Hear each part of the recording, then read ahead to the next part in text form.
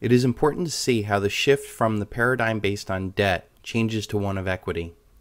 Change always occurs from people questioning the dominant model.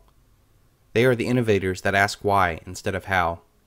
These radical thinkers likely do not benefit from the current paradigm and look to offer an alternative way to live.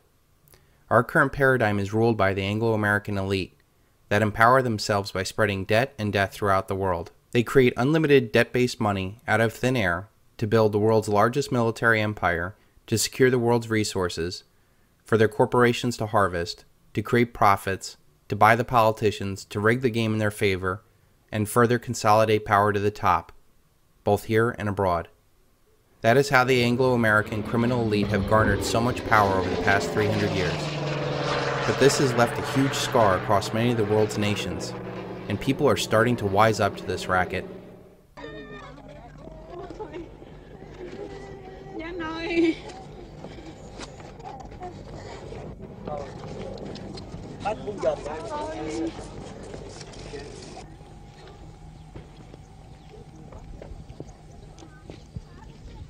At the turn of this past century, the Anglo-American hegemon stood on top of the world as the lone hyperpower. The Anglo-American elite sought to further consolidate power into what they called full-spectrum dominance. They set out to dominate the rest of the world's resources, while there was no formidable challenger to stop them. Their goal was quite simple: become so powerful on so many levels that no single nation can possibly defy or even challenge that hyperpower. The rest of the world stood by over the past decade as the United States pounced all over the Middle East, looking for more oil and securing the petrodollar. Invasions, bombings, uprisings, interventions, and the U.S. used everything in its bag of tricks to divide and weaken power in the center of the energy production in the Middle East. This recent excursion of power is really not much different than the past 300 years of the Anglo-American Empire.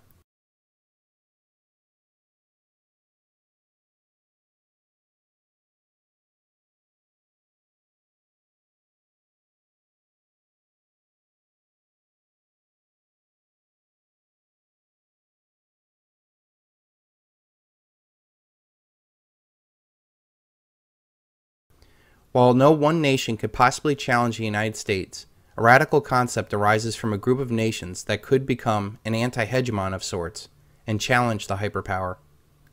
The most radical notion of all is to topple this hyperpower without a violent conflict. Nations like China, Russia, India, Brazil, Iran, Venezuela are starting to recognize the combined power that they have. These early adopters will set about establishing the intellectual foundation of something new. More importantly, they could topple the American paper tiger without even firing a single bullet.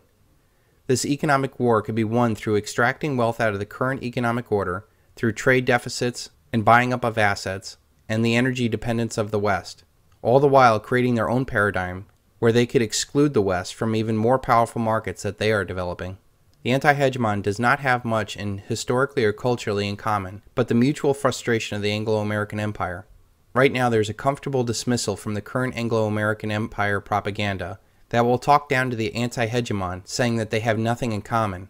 But this Anglo-American propaganda will totally miss the point, will totally miss the very powerful bond these nations do feel, in that they no longer will be pushed around by those that spread debt and death. Well, at least not debt and death with the English accent. Young men make wars, and the virtues of war are the virtues of young men. Courage and hope for the future. Then old men make the peace. And the vices of peace are the vices of old men: mistrust and caution. It must be so. No longer will they beg at the seat of power at the UN, or the IMF, or the World Bank, or be held hostage by the SWIFT system. Even the current Chinese purchase of the London Metals Exchange pushes this idea further. This anti-hegemon will go about creating their own power systems that will benefit themselves, and it will act as an umbrella to other nations that do not currently benefit off the Anglo-American debt and death paradigm. It will be very easy for the anti-hegemon to offer support to other nations and cover from the Anglo-American Empire, much like how they have clearly drawn the line in the sand with Syria and Iran.